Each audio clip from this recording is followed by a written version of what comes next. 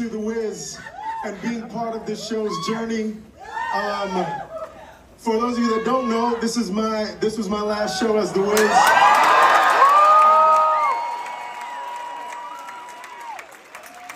And I want to say thank you to this cast.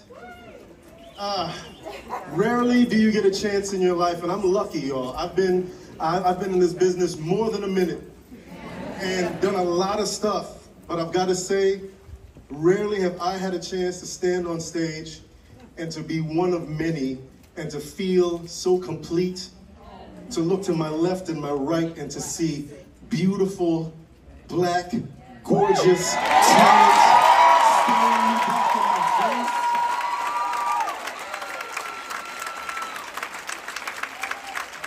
And I'm so thankful.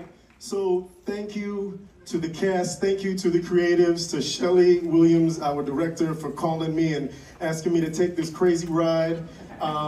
Thank you for being a part of this moment, because this is a moment. Soak this in. This is a moment.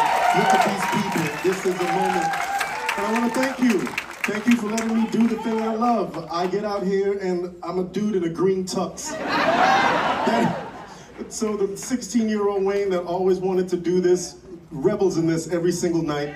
And I will remember the friendships that I've made, and I'll remember getting to come out here every night and do this for you, because Broadway, man, this is it. This is it.